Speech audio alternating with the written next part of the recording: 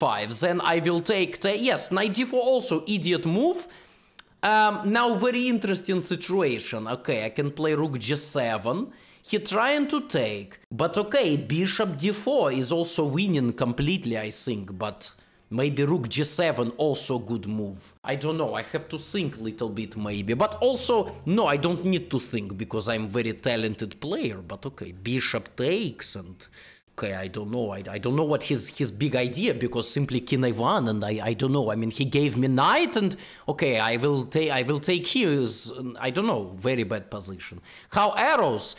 Diamond membership. Okay. Yes. What? Wow. Queen c1 is a fascinating move. I mean, he's just down a rook, but it's fascinating. It's like fascinatingly terrible.